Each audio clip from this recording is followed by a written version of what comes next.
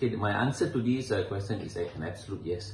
There are several good examples that why I'm more than convinced that this is the case. Okay, firstly, many people actually, Muslim including, they actually, what do you call it? They're actually exercising in the fasted state already. See, for example, many individuals, they wake up early in the morning, okay, very early, say 5 or 6 or something like that, and then they, without eating any meal, or they don't have their breakfast, or maybe a sip of water, and then they go out and run for an hour or so, okay, and then they come back and they have their breakfast.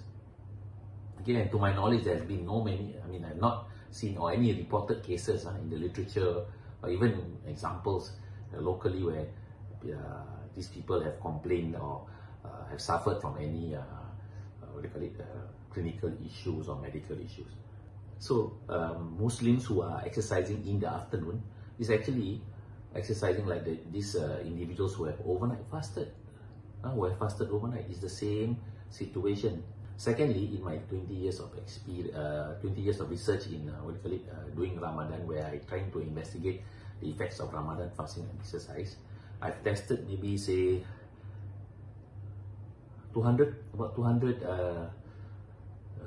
individuals, okay, and non-Muslim individuals as well, as my control group, and I made them exercise in the fasted state.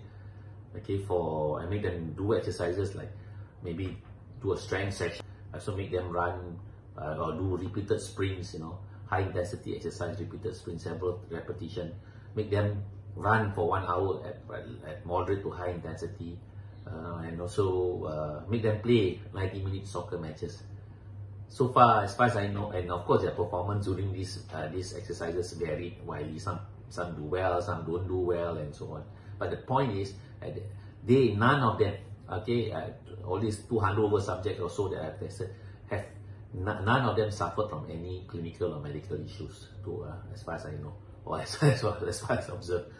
Of course, obviously, people who have issues, medical issues, for example, particularly people who are diabetic, or people who have hypoglycemia, have suffered a period experience of hypoglycemia, where their blood glucose, blood sugar level goes down very low. Okay, so these people must actually seek medical advice before they try to exercise. So in general, I would say that as a Muslim who have no issues medically, are safe to exercise.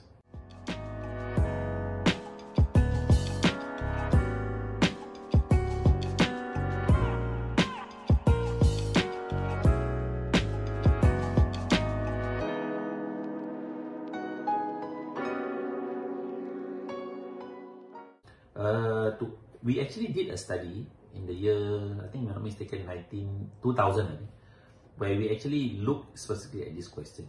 So the theory is, or the concept is, if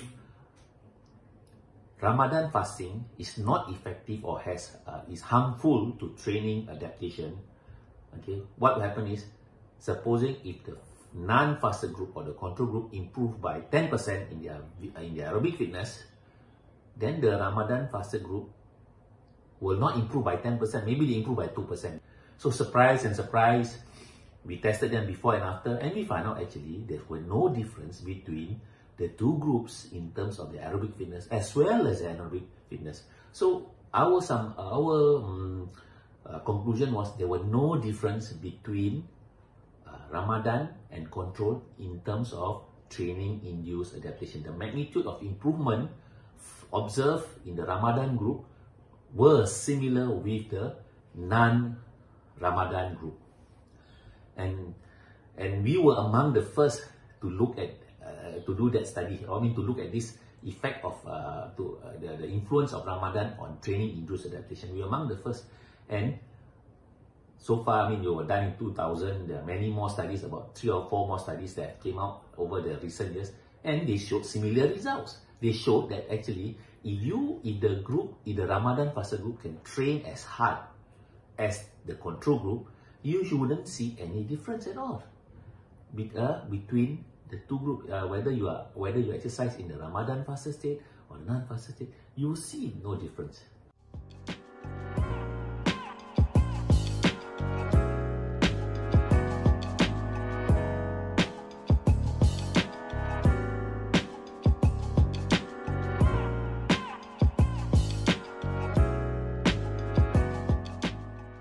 Okay, firstly, actually, on a daily basis, you are already, not specifically during Ramadan, you are already observing some sort of fasting. Okay, for example, like overnight fasting.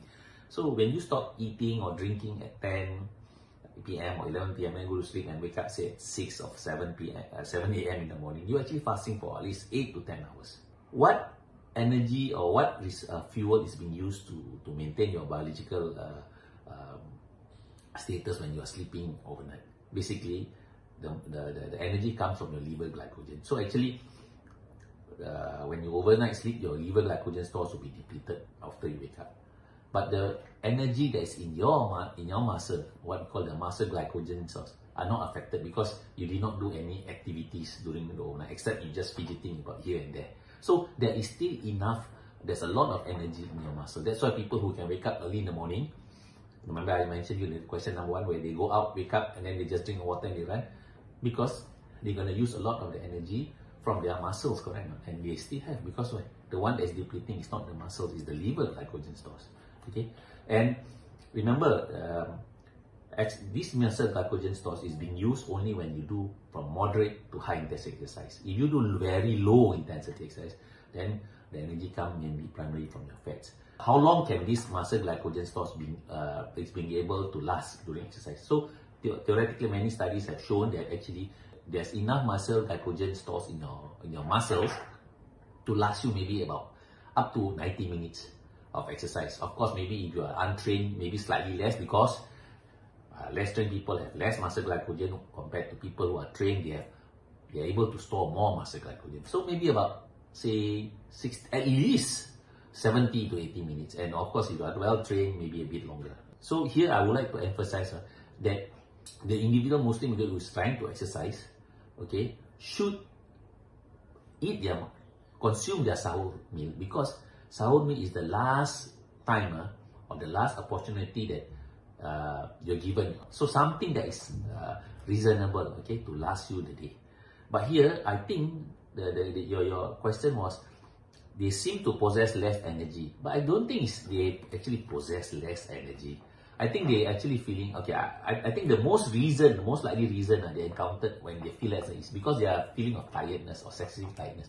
Maybe because most likely they have not been sleeping well the last few days, now missing a few hours of sleep. Because a lot of studies in the literature showing that actually Muslims actually lose 1 hour of sleep on average every day during Ramadan. So if you accumulate this 1 hour of loss of sleep over a few days, you would have accumulated maybe a day of non-sleep. So basically, after a few days of 1 hour of lack sleep, then you feel very tired, and the tiredness comes not from the lack of energy, it's more because you did not sleep very well. So this sleep deficiency may have accumulated and make you feel fatigue, malaise, lethargy, and so on. So the implication here, make sure you sleep well.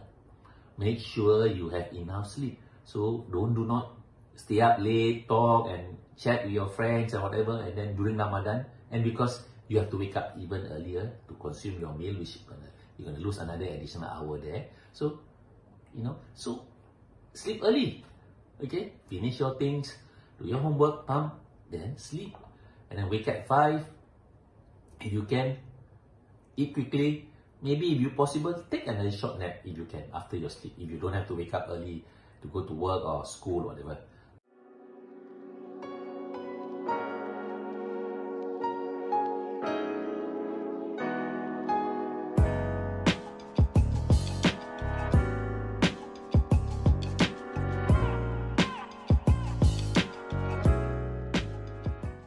The tendency is yes, because you have less resources in your body, you can't drink water, you can't consume any fluid, you have less fuel in essence because of your fasting. Then you get fatigued quickly during exercise compared to the same exercise in the Ramadan fasted state. So when you fatigue quickly, or you feel a higher level of fatigue, would you get injury? Yeah, there are some studies suggesting that, but studies that have looked specifically at Ramadan fasting, exercise in the Ramadan fasted state, there were only 2 studies so far that have been published that look at the effect of Ramadan fasting on risk to injury. So they were done in Qatar and Tunisia, and they were looking at professional footballers during the month of Ramadan. The one study done by Qatar showed that actually the one in Tunisia showed, yes, there is a little bit more risk. So the risk was higher, okay, when exercising in the Ramadan fasted state. While the one done by Qatar showed, actually there were no difference. Actually, the risk was similar between exercising in the fasted state and unfasted state. So the current status is, do actually Ramadan fasting increase injury? So it's still debatable, and because of the limited studies, we don't have a definite answer.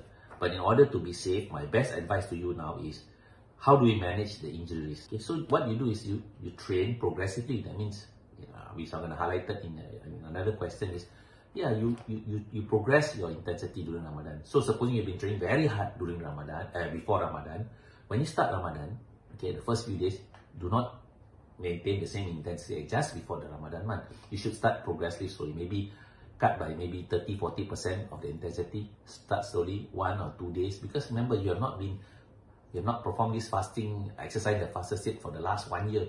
So you need to adjust. You need to give your body some adjustment. So take the 1-2 days to adjust the intensity, to adjust your body to this exercising in the Ramadan fasted state. That means to exercise without food, without fluid during the exercise. You must give your body some opportunity to adjust, because if you try to maintain intensity the first day, then your risk is higher. Of course, because you are working very hard without all the resources that you have. So you need to you need to adjust a little bit. So everybody have to adjust. Just go slow first. 1, 2, 3 days, and then after that you can ramp up slowly a bit your intensity and duration of your exercise.